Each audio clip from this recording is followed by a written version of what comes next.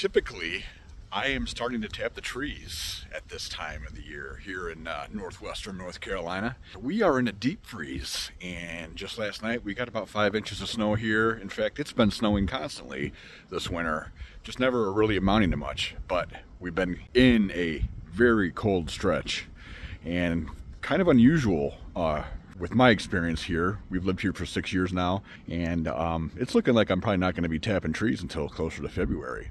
But given the fact that the last couple of years were pretty mild winters and sap flow was terrible the past couple of years, and I'm hoping that this deep freeze and the amount of water we've gotten over the past several months makes a significant impact on that. So we will see, and I will definitely be following this up once I start tapping with a real video, and hopefully things dramatically improve this year and we get some seriously good sap flow.